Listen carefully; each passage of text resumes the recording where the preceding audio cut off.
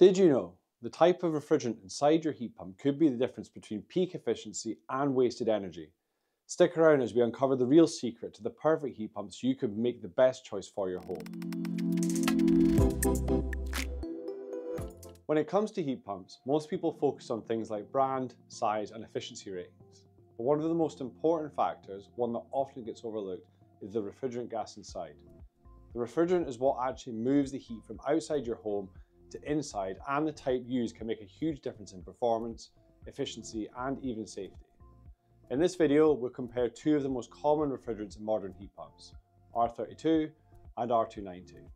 We'll explain how they work, which heat pump models use them, and their suitability for different climates in Scotland. I'm also going to touch on R410A, a refrigerant which contains R32. By the end, you'll know exactly what to look for when choosing a heat pump. Let's get started. So what is a refrigerant and why does it matter? Refrigerants are special gases that absorb heat from the air outside and transfer into your home.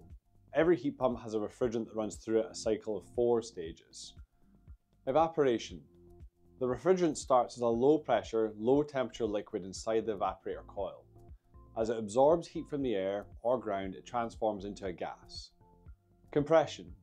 Next, the gas moves into the compressor where its pressure rises. As the pressure increases, so does the temperature. Condensation. Now, the hot, high-pressure gas enters the condenser heat exchanger. Here, it releases heat to warm the hot water tank or indoor space, cooling down and condensing back into a liquid. Expansion. Finally, the high-pressure liquid passes through an expansion valve where the pressure drops. This cooling effect lowers the refrigerant temperature, preparing it to start the cycle again in the evaporator. This cycle repeats over and over, keeping your house warm even in freezing temperatures.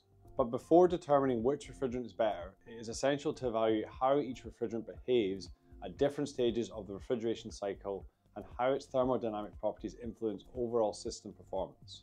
In a monoblock heat pump, the entire refrigeration cycle happens in the outdoor unit. In a split heat pump, the condenser heat exchanger is contained in the indoor unit, reducing heat loss, especially in cold weather. Comparing R32 and R290, what's the difference? There are 3 main refrigerants used in heat pumps today. R410A was introduced in 1991 to replace R22, which was harmful to the ozone layer. However, it has a very high global warming potential of 2088 and will be banned in new systems in the UK from 2025. R32 is a major component of R410A but has a lower global warming potential of 675. It was introduced by Daikin in 2012 and is now widely used in their modern heat pump. R290, or propane, is a natural refrigerant with an extremely low global warming potential of just 3. It's the most efficient, but comes with some safety limitations. It is only used in monoblock heat pumps. Stay tuned for more on this. Efficiency and performance. The efficiency of a heat pump is measured by its coefficient of performance, or COP. This tells us how much heat is generated for each unit of electricity used. R290 is the highest COP, making it the most efficient theoretically. However, another important factor is the evaporating and condensing temperature. The smaller difference between these two temperatures, the higher the efficiency. R290 has a lower condensing temperature than R32 and 410A, which improves its performance. On paper, R32 and R410A have lower boiling points than R290. This might make you think R290 should be more effective in cold climates because of its higher latent heat capacity, allowing it to extract more energy from the air. However, we have found R32 and R410A to outperform R290 in colder climates for a variety of reasons, the most important being the design of the system. R290 operates at a much lower pressure than R410A and R32. This reduces stress on the compressor, leading to potentially longer equipment lifespan and less wear and tear. However, because of its strict charge limits, reaching the same heating capacity with R290 requires larger components such as bigger heat exchangers and longer pipework. This makes the design of the system, including the pipework, crucial for ensuring efficiency and reliability. Even though R290 is the most efficient refrigerant, it has one major drawback: flammability.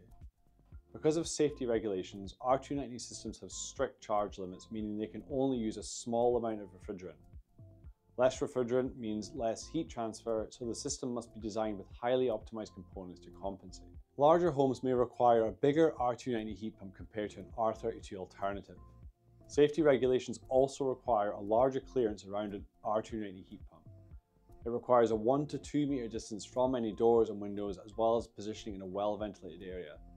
This ensures if there were a leak, the risk of the home is minimized. As mentioned earlier, another major limitation of R290 is that it can only be used in a monoblock system. Unlike split heat pumps, which house the condenser heat exchanger within the indoor unit, protecting it from freezing temperatures, monoblock systems are fully exposed to outdoor conditions.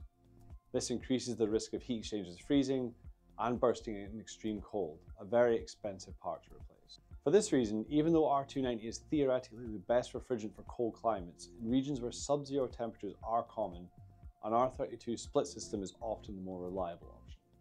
R290 heat pumps are best suited for coastal regions like Aberdeen, Glasgow and Dundee, where temperatures stay relatively mild.